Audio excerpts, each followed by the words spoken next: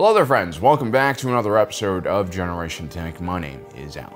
In 2015, NASA, the agency best known by the internet community for its noble attempts to prevent the rest of us stupid humans from falling off the ice wall at the edges of the Discworld, conducted a study known as the 1-year mission. This is a very unique experiment that was designed to look at the long-term effects that spaceflight could have on the human body. The conclusions of this study are becoming increasingly relevant thanks to a new renaissance in spaceflight technology due to several amazing public/private partnerships between NASA and companies like SpaceX. As I'm writing this, Boeing and Lockheed Martin's joint venture United Launch Alliance has just sent their Vulcan rocket towards the moon. On top of the Vulcan rocket is Pittsburgh-based Astrobotic Technologies lunar lander. Unfortunately, this lunar lander suffered a critical loss in propellant, which means that while it will still land on the moon, it probably will be coming in too quick. Nonetheless, this is a sign of things to come. Hopefully, after this first commercial flight to the moon is successful after another attempt, we'll have another manned mission to the moon. That is, if you believe in the moon. And eventually, humanity will finally leave our flat Earth and venture to nearby Mars and beyond.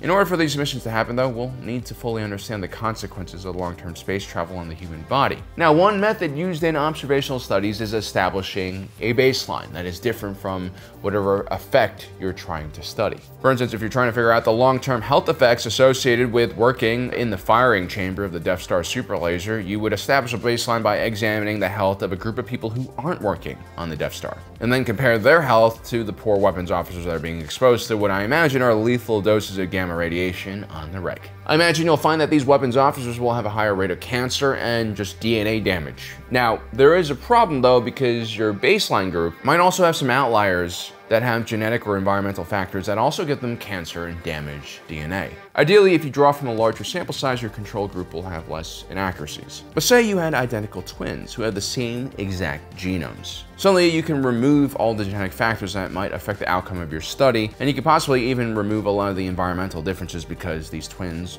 are most likely raised together.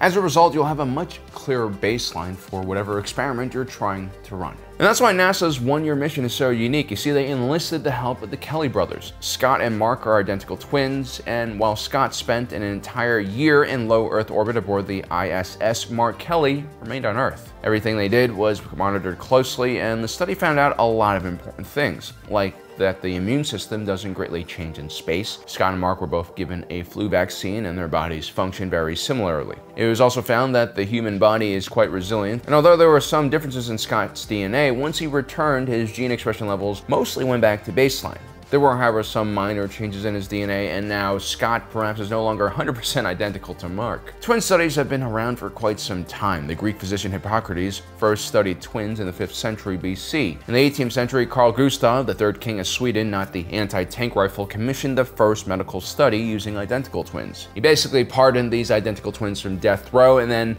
forced one to drink tea for the rest of his life and the other one to drink coffee for the rest of his life. Gustaf III wanted to prove that tea and coffee had a detrimental effect on human health. Yeah, rich people problems. Unfortunately, he was assassinated long before the study was finished, and apparently, like, the tea-drinking identical twin died first at 83.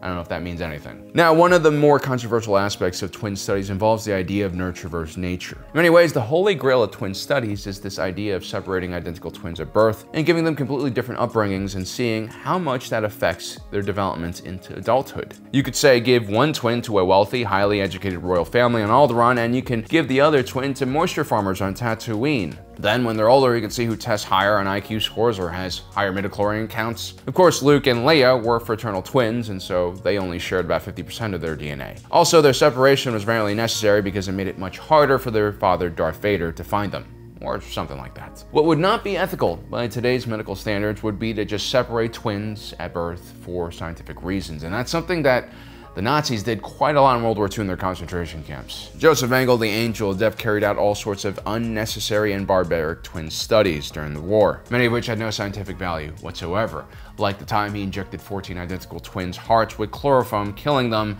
or in his various studies with sewing twins together to try to create conjoined human beings. The guy was a complete fucking psychopath. Now, in the Star Wars universe, the rules and ethics are quite different. For instance, cloning of basically any species is not only allowed, but widely used as cheap labor. I guess it's better than slavery because you're creating your own slaves, property? I don't know. The Kaminoans were amongst the best cloners in the galaxy, having genetically engineered their own race in order to survive cataclysmic floods that engulfed their entire world. Yes, they made themselves into dolphinkin, which is really suspect. Should not trust these guys whatsoever. But anyway, they took this knowledge and made a very profitable enterprise, making custom batches of clones for various business interests. Their specialty included altering the donor DNA given to them by the clients and specifically tailoring it to their needs. In the case of the clone army, Jango Fett, the bounty hunter's DNA, was used because of his physical health, athleticism, vigor, fearlessness, and aggression. But at the same time, the Kaminoans were instructed to make obedient soldiers that were good at following orders, something that Jango Fett just wasn't able to do. The man was a lone wolf or a leader.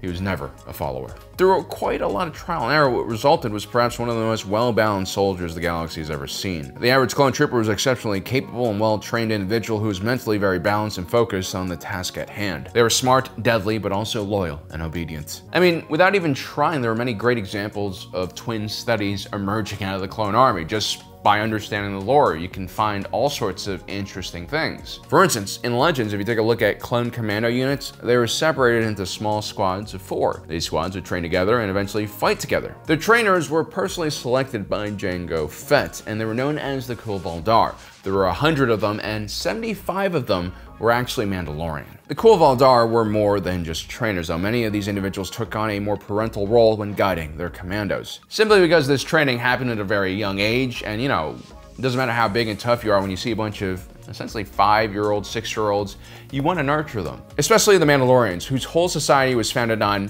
bringing war to planets and then rescuing the orphans and adopting them. Individuals like Jango Fett and Din Djarin were both found on battlefields by Mandalorians and adopted directly as foundlings afterwards. It was later found out that the casualty rate of clone commando units trained by Mandalorians was far lower than other clone commando units that were trained by non-Mandalorians. And this wasn't just because of the tactical and strategic knowledge that Mandalorian trainers had, it was also this warrior culture that the Mandalorians had imparted to their soldiers.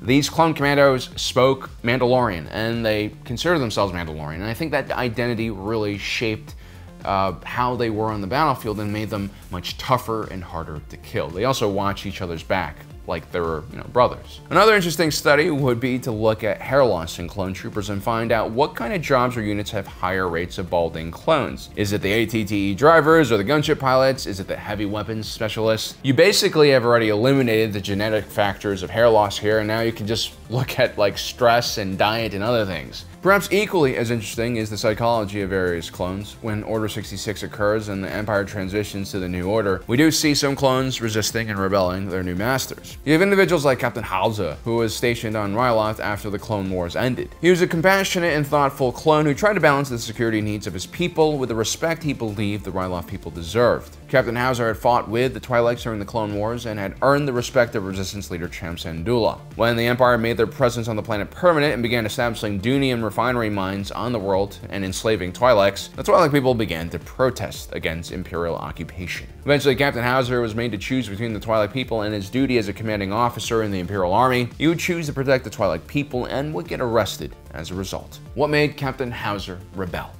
I'm sure Palpatine would want to know. Was it his close relationship with Cham Syndulla and the Twi'lek Resistance? Was he just raised properly by the right trainers? Did he perhaps serve beneath a Jedi commander at some point in his life that surely would have altered his trajectory in life and shaped his personality and views? For example, if you have a Jedi commander like Pong Krell, well, first, you're probably not going to survive for very long, and should you survive, you'll be a hardened individual. You'll understand that your commanders don't really value you and your brother's lives, and you'll survive many harrowing frontal attacks and suicide missions. This makes a person into a survivor, and that means focusing more on themselves and being more cynical about the world. A clone who has served beneath Pong Krell is far more likely to enjoy Order 66. Heck, they might not even need an inhibitor chip to give them a reason to shoot a Jedi in the back. The same thing goes for the clones who served beneath Quinlan Vos. That guy also really hated clones. But then, what about the clones who had the chance to serve beneath Grandmaster Yoda? He imparted many wise lessons to the clones that he fought with, treated them like younglings and Padawans he did. What about the clones who served beneath General Obi-Wan Kenobi, one of the best defensive duelists in the Order and a very meticulous and careful strategist strategist and military leader. Commander Cody, his XO, was also very serious and calculating as a result. He's also an outside-the-box thinker, just like his Jedi general. Commander Cody would make friends with more unorthodox clone units like Clone Force 99. A lot of regular clones who have not been taught the values of a Jedi Knight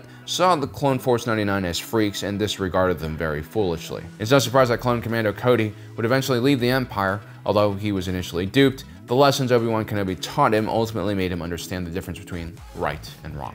Perhaps the most interesting unit we can look at in the JAR when it comes to this nurture versus nature discussion would be Anakin Skywalker's 501st Legion. Anakin Skywalker and his apprentice Ahsoka Tano were unorthodox Jedi. They generally didn't follow procedures or the rules, especially if they were in a rush. They're also very headstrong and brash individuals, and they encouraged their clone troopers to develop their own identities and follow in their lead. This is probably why the 501st is one of the most tatted up units in the JAR, and it wasn't just a physical appearance thing. Many of the 501st clones were extremely headstrong and generally very individualistic. I mean, take a look at Fives. When his brother Tup's control chip malfunctioned during the Battle of Ringo Vinda, Fives took the initiative and carried out his own independent investigation against the orders of his superiors. He managed to uncover a conspiracy to implant these control chips into the clones' brains with the stated purpose of killing all of the Jedi. And he actually manages to do all of this on his own, and he even passes on this information to Captain Rex and Anakin before he's killed.